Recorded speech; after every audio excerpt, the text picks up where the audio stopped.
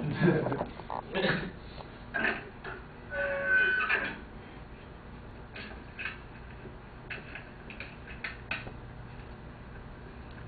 it, what are you doing?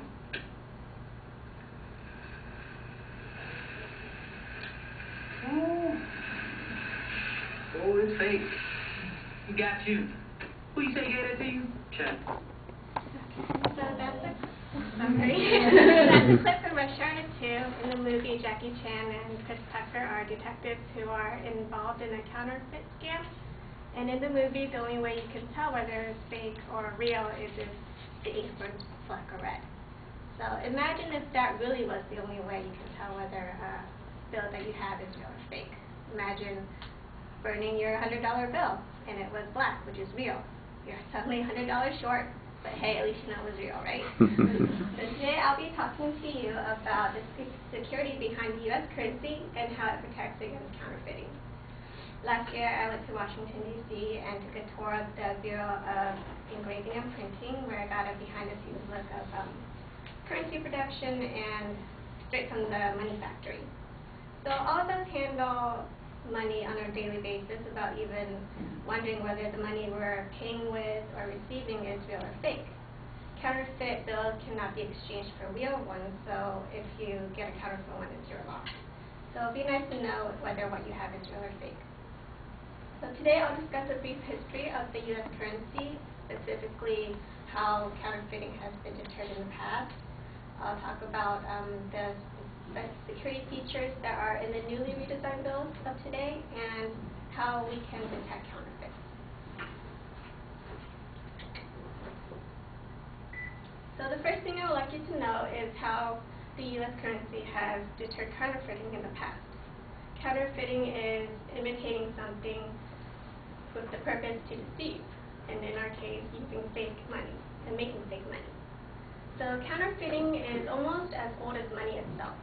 According to the U.S. Treasury, the first counterfeit deterrent was in 1739 by Benjamin Franklin's printing firm, which used actual leaves to print on so that each bill would have an impression that is unique.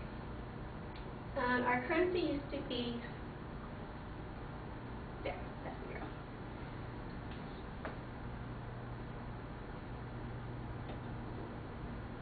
You gotta use the mouse.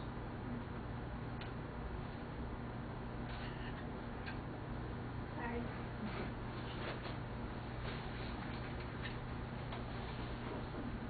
Our currency used to be 30% larger, and we reduced the size so to minimize the cost of manufacturing. And the size of each denomination, which is each value, is $5, $10, $20, or different sizes, but it became standardized so that people were able to detect counterfeit bills. And in 1990, a security threat and microprinting were used to deter counterfeiting. From 1996 to 2000,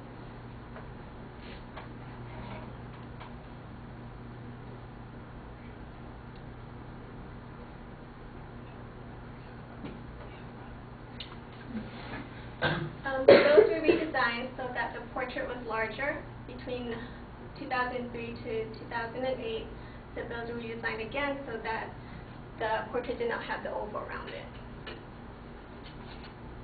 The Bureau of Engraving and Printing reproduces new designs every 7 to 10 years to protect against counterfeiting. So now that you know how the U.S. is regularly redesigning our currency, let's take a look at the latest redesign and its security features. So if you have a bill, you can pull it out and look at it too. The last redesign was the $5 bill, which entered circulation in March of 2008. The most notable change is the color, purple and gray, in contrast to just green and then. Each denomination uses different colors. So the $10 bill will be orange, yellow, and red. The 20 is blue, peach, and green. The larger denominations, the 10s, the 20s, and the 50s, also have an ink shifting color at the bottom, so that when you look at it at different angles, it's a different color. Straight on, it will be green, but at a different angle, it will be black. Another feature is the watermark, which is a method used with light and dark areas when you hold it up to the light. So for the new $5 bill, if you hold it up to the light, you can see a column of 5 on this side and a larger 5 on this side. And this protects against counterfeiting because it can't be copied.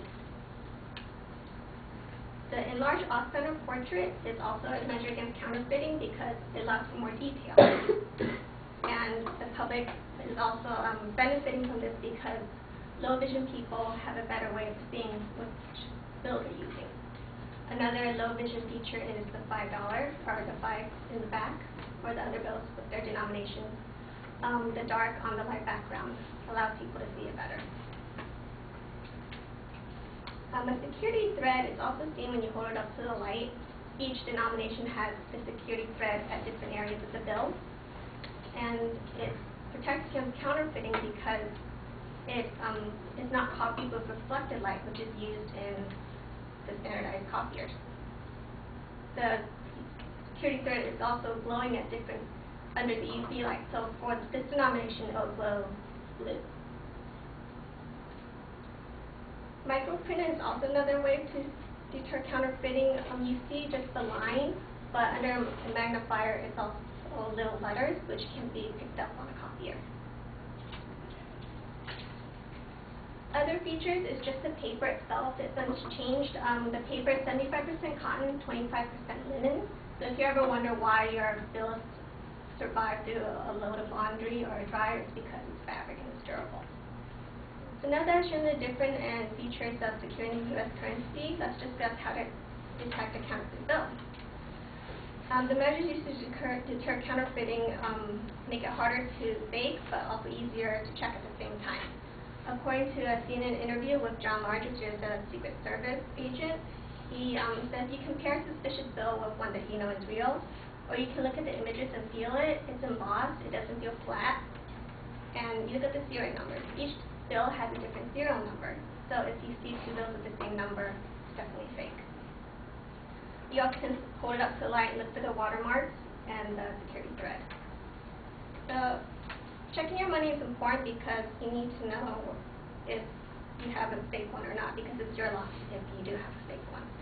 And the law states that if you make counterfeits or you pass along knowingly, then it's up to $5,000 fine or 15 years in jail for both. So today I talked about the history of the U.S. currency, the past methods to deter counterfeiting, and the security features in the redesigned bill, along with methods to detect a fake counterfeit. So luckily, counterfeiting has been kept at low levels due to the security features that we have, strict law enforcement, and educating the public about how to spot counterfeits. But it's still present. So next time you get a bill that's of value to you, make sure you check it, or it's better than lighting it up.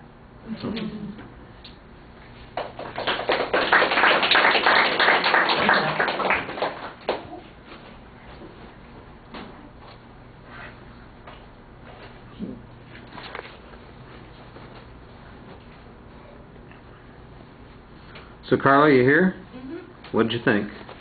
I liked how she knew all information, and she actually did her attention pieces was her story. So it's she knew she was gonna know all her information about her trip. The only thing that I think she needed to work on was her PowerPoint, since she didn't know how to Ouch. It's okay. So she didn't know how to go to the next slide without stalling you, so you can say. But other than that, I liked that. So she knew all her information. Okay.